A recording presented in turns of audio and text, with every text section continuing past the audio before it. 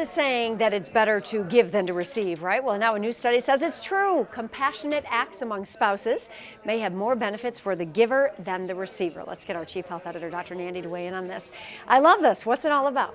Well, first of all, I want to make sure my wife is listening because I have a birthday is coming up in 2 months.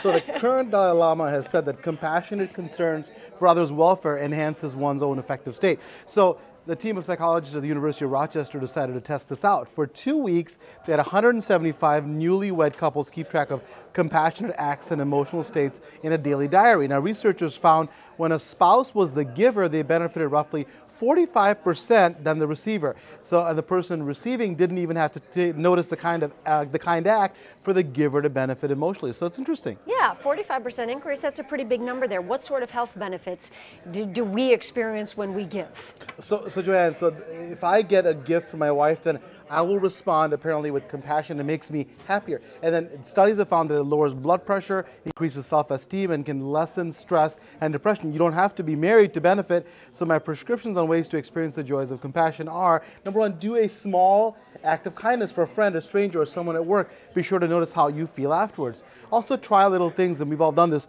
like letting someone go ahead of you in the checkout line or buying the person behind you coffee. You'll feel a sense of joy that money really can't buy. Also, other compassionate acts include change your personal plans for someone else and showing love and tenderness. You'll feel firsthand how generosity really trumps selfishness in the long run. And lastly, volunteer.